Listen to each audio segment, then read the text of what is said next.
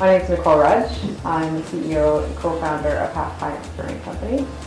My ex-husband and I started the brewery 6 years ago, and I have a history in accounting and business management, and he has a history in brewing, so we thought, why not meld forces and open Half Pints?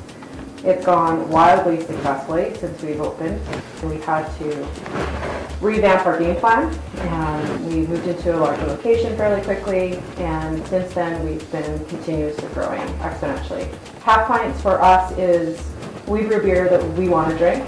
We brew beer without caring what the beer industry as a whole says that we should beer or beer drinkers should be drinking, like lime beer, super light beer, cold filtered beer.